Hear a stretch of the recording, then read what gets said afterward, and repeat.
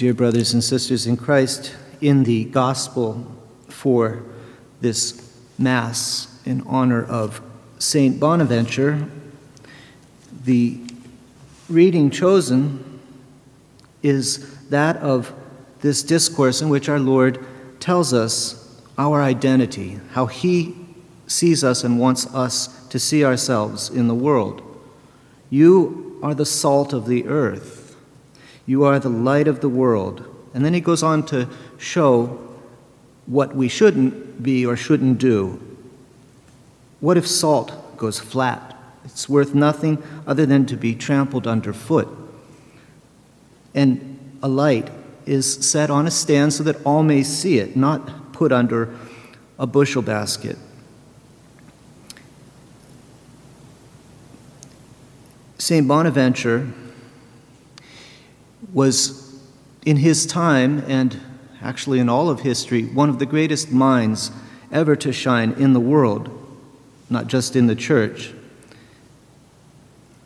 His great intellect and love for God's creation led him to look into all things, to study all creatures, and in them to see God. So creation for Saint Bonaventure is a pathway to God. But when it comes to decide which is greater, knowledge or love, he clearly states that love is the greatest. In fact, when he was the Minister General, several decades after St. Francis passed, Brother Giles, still alive, asked him whether a little old lady, unschooled and without knowledge, could love God as much as one of the learned theologians. And St. Bonaventure affirmed that yes, she could. And this caused great glee for Blessed Giles, who was simple and who thought that knowledge and love of God were maybe not compatible. But St. Bonaventure, though he affirms that love is greater, still shines as one of the great minds and is even credited by some as being really giving the impetus in Western civilization to empirical science. That's how much he revered knowledge.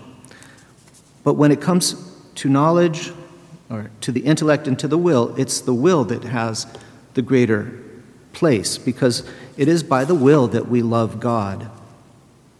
And so, loving God then is something that we as Christians must make our prime rule. In fact, the Lord told us, what is the greatest commandment? Love God with all your heart, your soul, your mind, and your strength, and love your neighbor as yourself.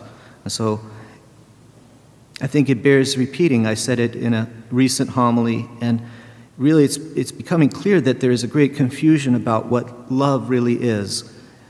And the greatest love, of course, is that of Jesus Christ, who is God, and God is love. And so he showed us what it means to be love as a human being.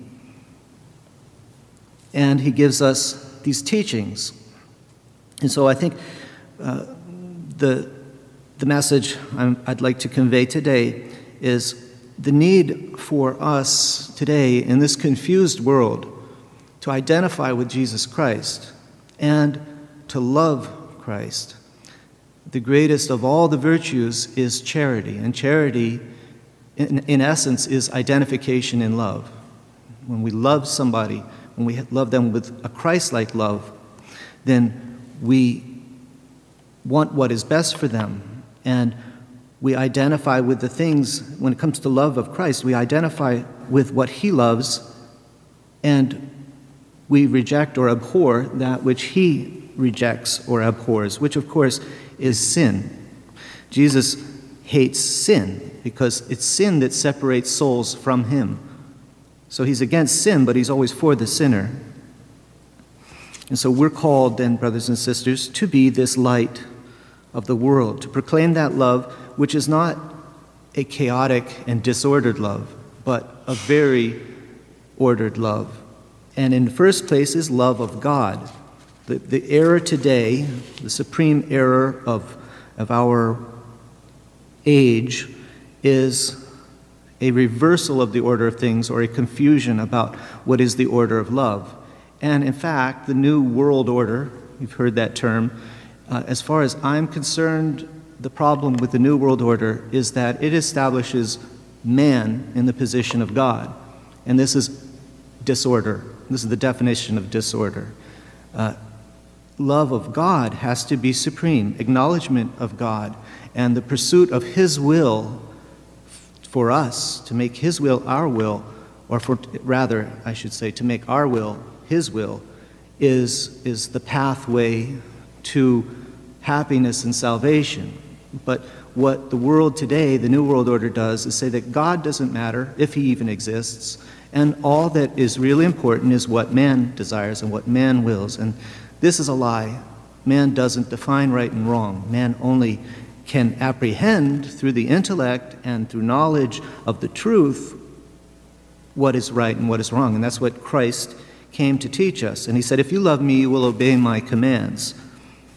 So, brothers and sisters, we have to, as Christians, identify with Jesus Christ and proclaim His truth, to be that light and that salt. Salt is a preservative. We have to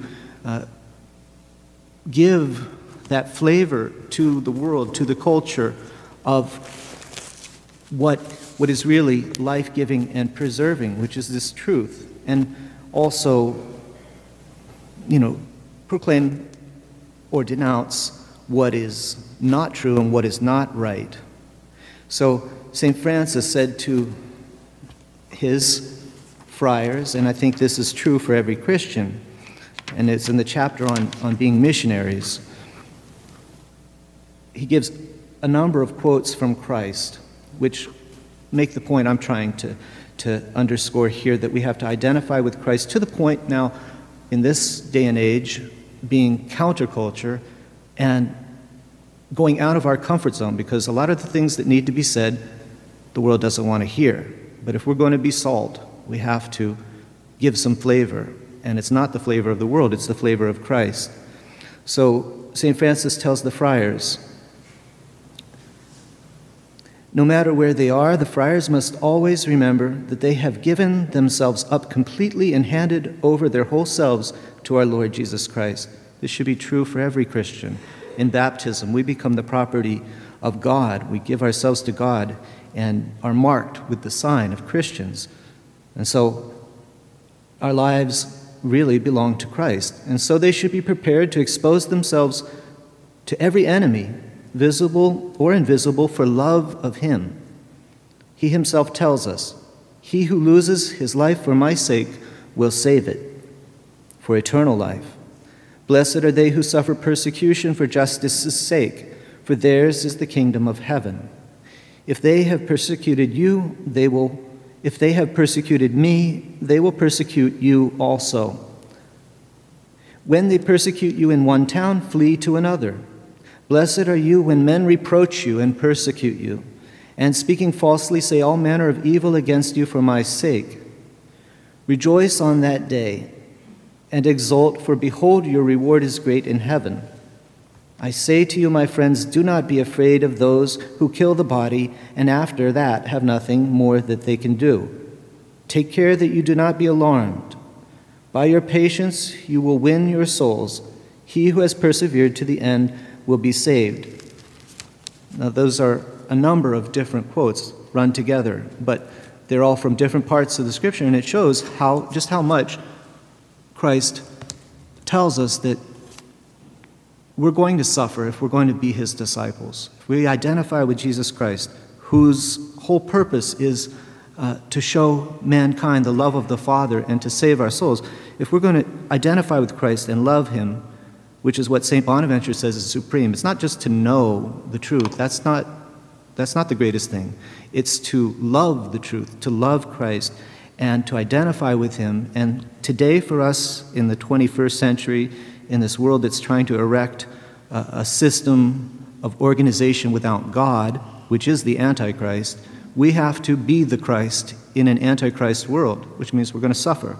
But this is the greatest of the virtues. And St. Bonaventure, the great mind of his time, made it clear that love was more important, and that even the unlearned could love God, perhaps better than a learned theologian who lacks love.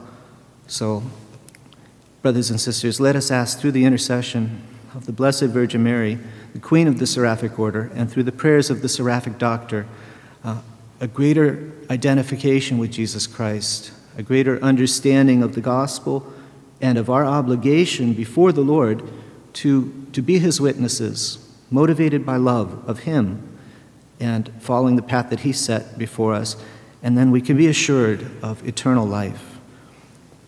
Praise be Jesus and Mary.